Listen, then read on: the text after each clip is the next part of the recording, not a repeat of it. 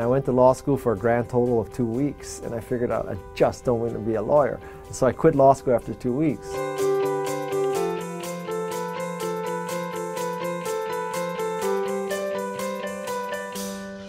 When I went to law school, there was a professor and they called on you, they humiliated you and embarrassed you, and all this stuff was going to happen, and my tender psyche couldn't handle that. I was just physically miserable.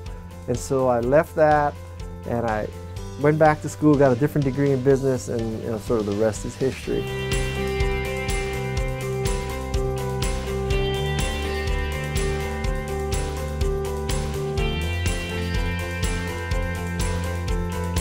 Certainly, the belief that you should never quit is a mistake, and that you should never change your mind. That is a mistake.